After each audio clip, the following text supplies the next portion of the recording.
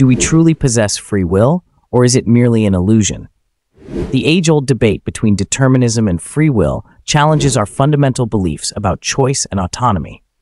Imagine a scenario. You enter a room with two doors.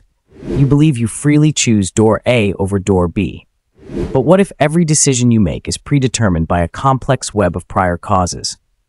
From your genetics to upbringing, societal influences, and even subconscious impulses, could it be that your so-called choice was inevitable?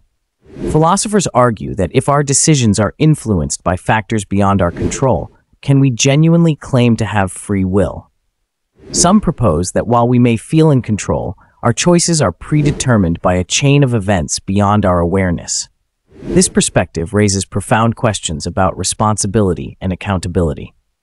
If our actions are products of deterministic processes, are we morally responsible for them? Does the illusion of free will serve a purpose in society, guiding behavior through the belief in personal agency? Or does recognizing its illusory nature lead to a deeper understanding of human behavior? The implications extend to legal systems, ethics, and our perceptions of self. Reflect on how accepting or rejecting the illusion of free will shapes your worldview.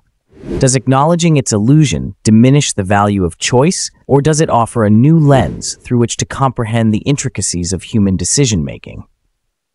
As you ponder these questions, consider the profound impact this realization could have on how we perceive ourselves and our place in the universe.